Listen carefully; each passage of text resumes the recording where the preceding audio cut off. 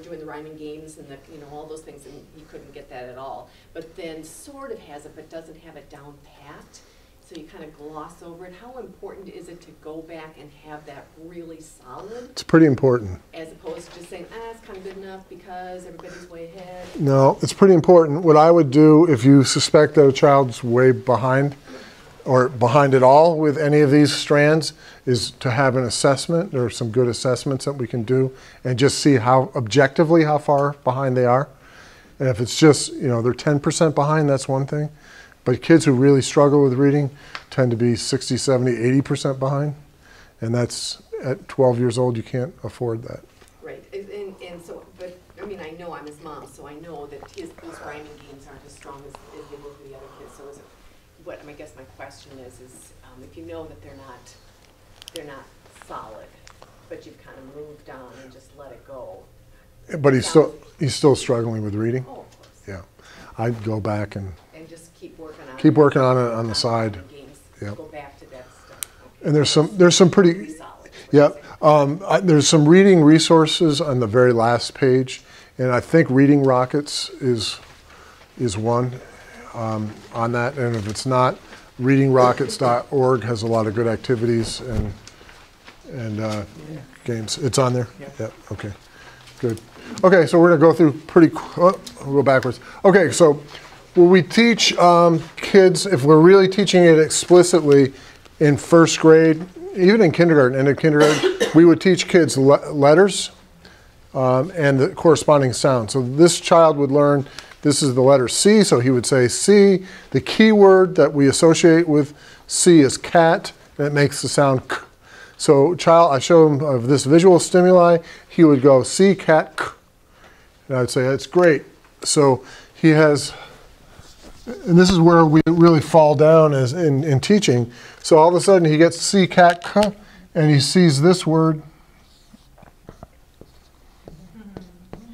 And what is that word to him? Kitty. Kitty. It has to be, right? Because we often don't teach, or we don't spend enough time teaching C before I, E, or Y says S, okay? The hard sound is K, the soft sound is S. And kids, some kids, many kids can generalize that with very little instruction, if any, but many kids, 40% of kids who aren't reading at the basic reading level can't unless it's explicitly taught. So that's phonics. That's our second strand.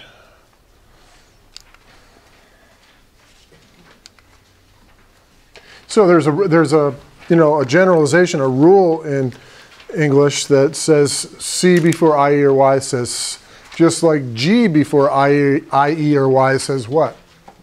J. As in gentle, Jim, I-E, and gin. It's that time of day, I guess. Okay. Okay, next we have fluency. Now, this is a really important strand, and it's one that's way under-taught. I think they're all under-taught, but I don't think fluency is given nearly enough time. And fluency, again, is rate and accuracy. And we can say inflection is important too, but let's get rate and accuracy first. So we know that at any given month in a child's schooling, we'll keep it elementary school, 1st through 6th grade, say. We know that in the second year, 2nd grade, 3rd month, at the 50th percentile, the child should be reading X number of words correct per minute, okay? We know it for the 75th percentile, we know it for the 90th percentile, we know it for the 25th percentile.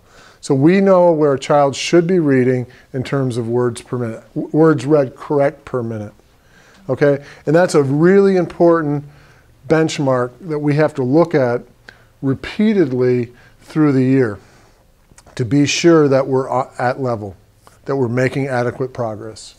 And if we monitor it at Groves weekly, okay, so every Friday the teachers give our monitoring. It takes 1 minute, each child 1 minute, and I think it's so important. I told the teachers, don't worry about, this is instructional. It gives us a lot of data from which we make a decision. So if we see over the course of 4 or 5 weeks, we have our trend line, right? We know here's September, and here's June, and we know that we want this child to be here. That's their target line. And then every week we're monitoring. And if I see, or we see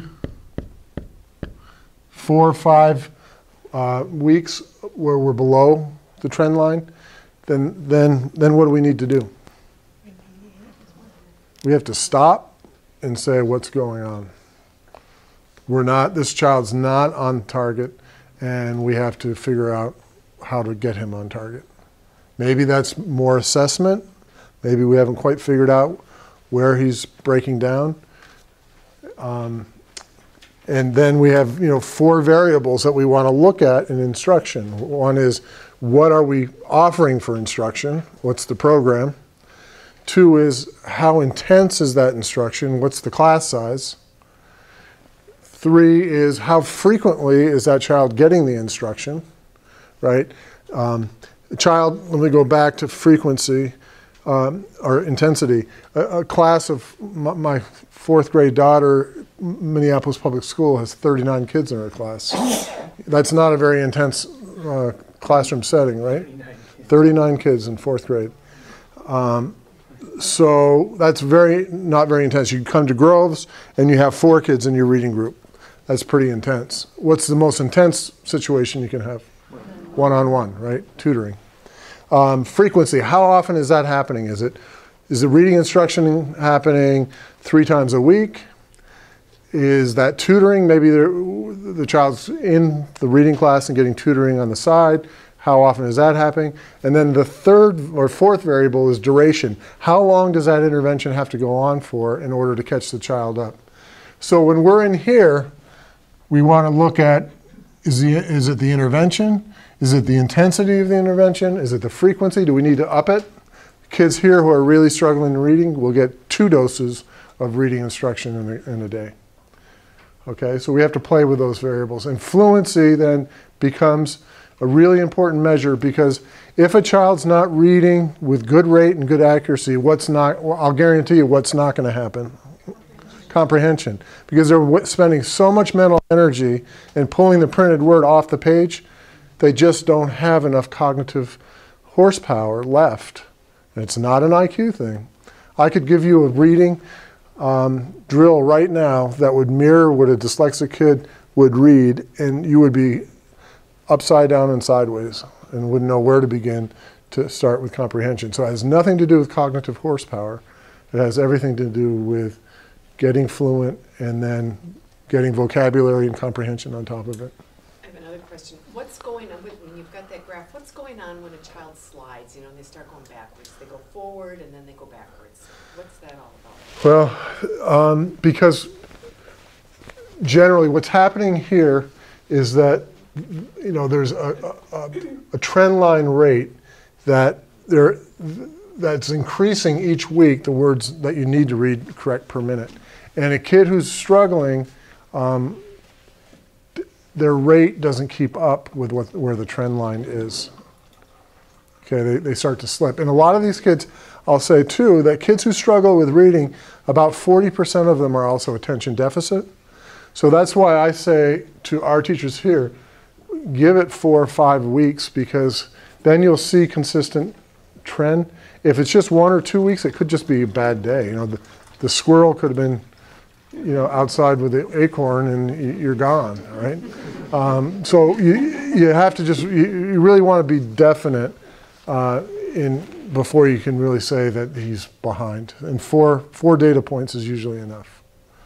And if he's behind 4 in a row, then again, you have to stop and.